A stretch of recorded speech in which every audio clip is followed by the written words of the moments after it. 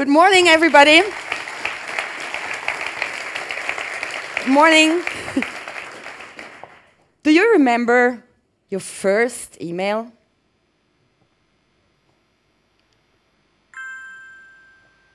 Everything began like a blessing.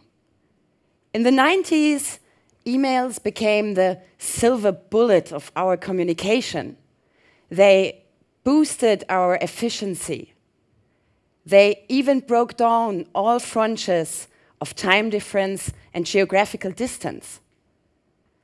The first email reached Germany in my hometown, in Karlsruhe, and it was in the year 1984.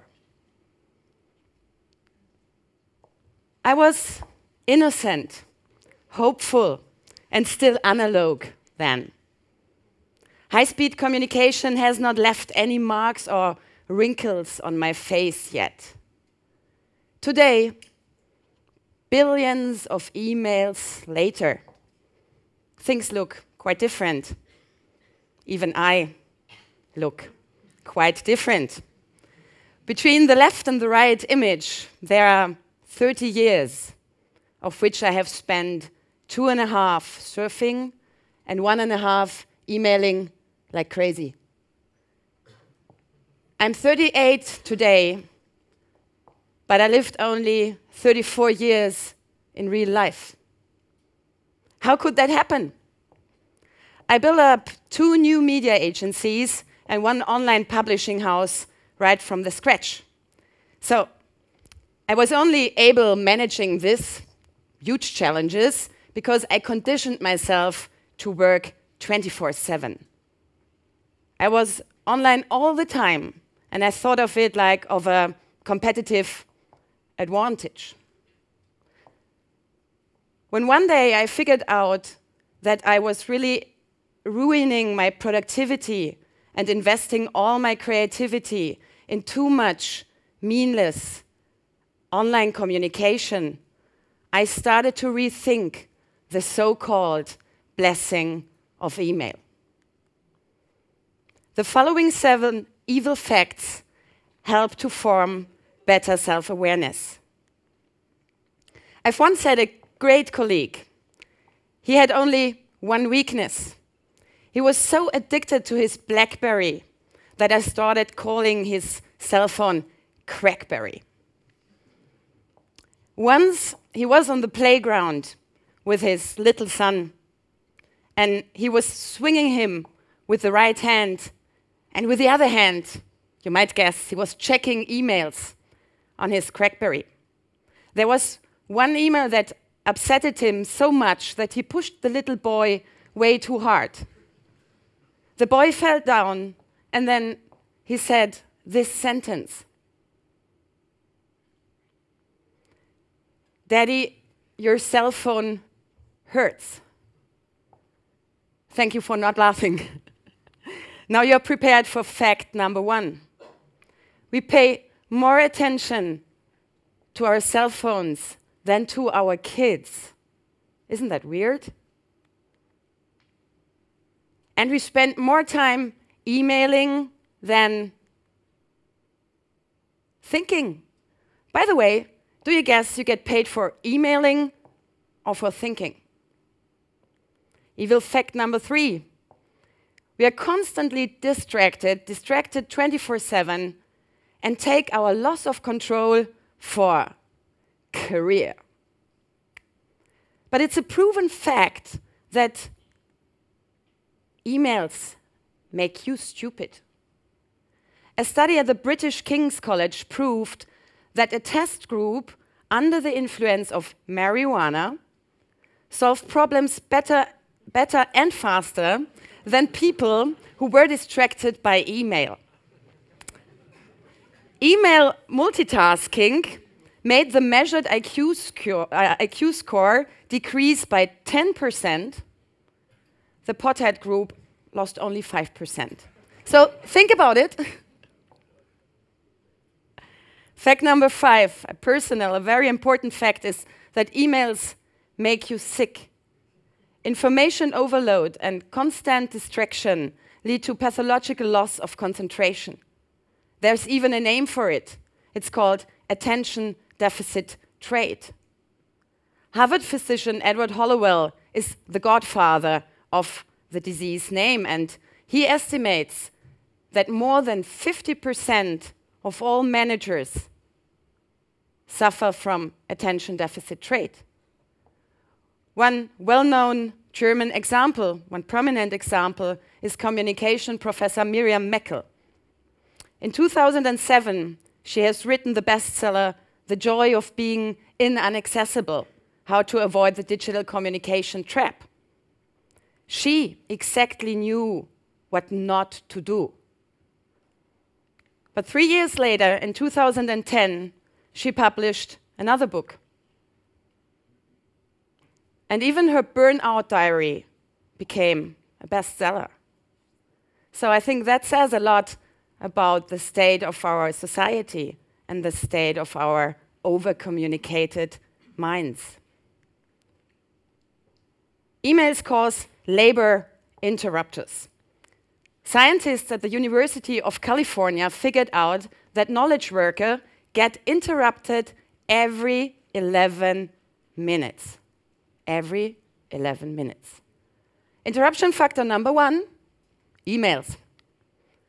And now ask yourself, what happens to your creativity, to your productivity, and to your concentration when being distracted becomes your daily work condition?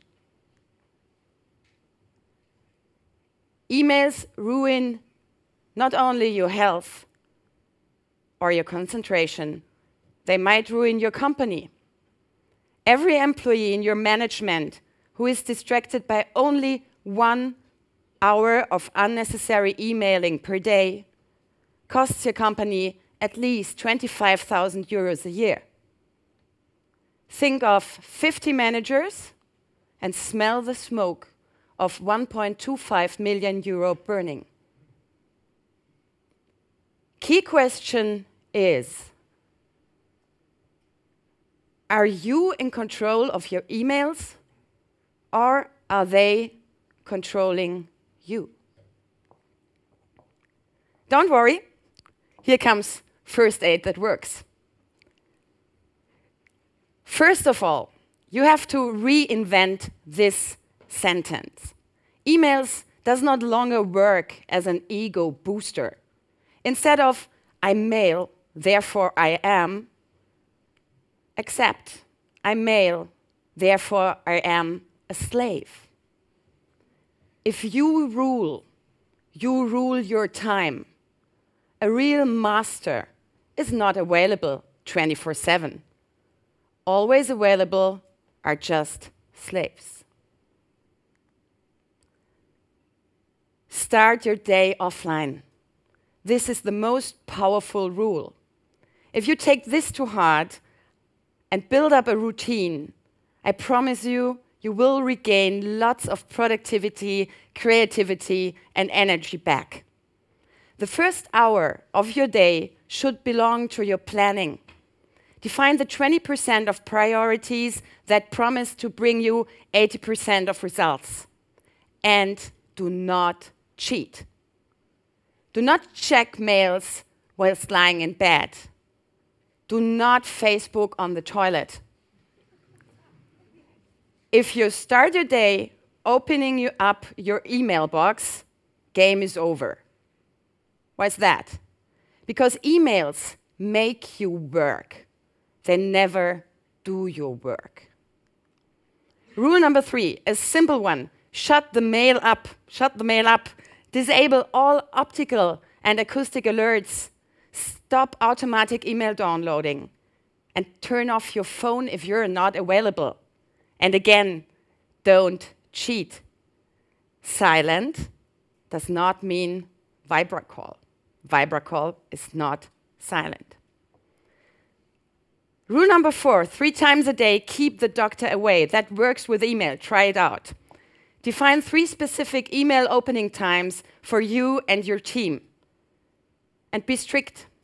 Close your mailbox outside your email opening time and give you some rest.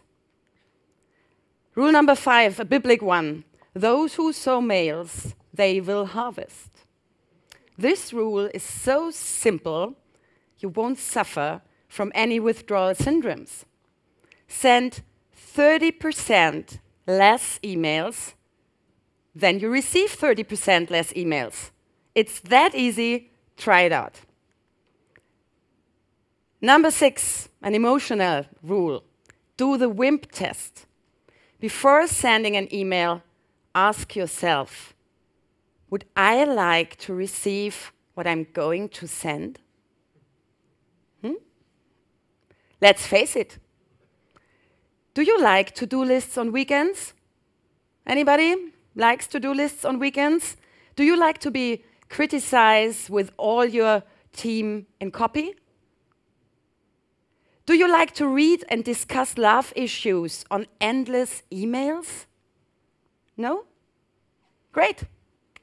Then do not longer bother and pressure other people with these emails of this needless and evil kind. Last but not least, launch your mail sheet radar.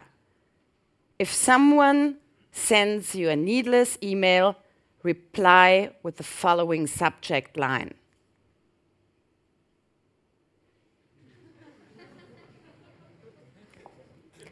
What now? Stop reacting. Start acting again. Believe me, a year from now, you will wish you had started today.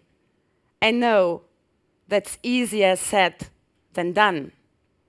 But please, start today. Fight email and constant online distraction. Start being more present in real life. There are so many people out there who love to be with you and who love to share real life moments with you. And don't be afraid. If the world goes down, you won't be notified by email. Remember, there's nothing more to miss but the most beautiful thing in the world.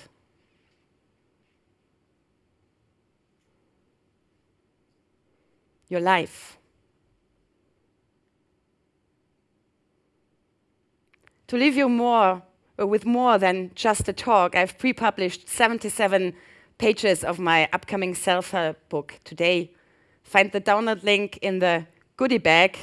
And now, stay hungry and stay foolish. Thank you very much.